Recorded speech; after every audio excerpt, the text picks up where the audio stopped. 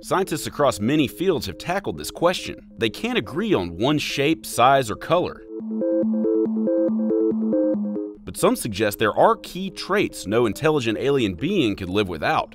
For example, living on land in order to develop rocket technology, binocular vision to judge distance, eyes near the brain to minimize the time it takes the brain to receive and process signals, at least 2 legs for mobility, and hands with at least 3 fingers to firmly grip and manipulate tools.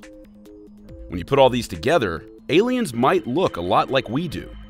That's not a surprise, according to the world-leading expert on evolution, Richard Dawkins.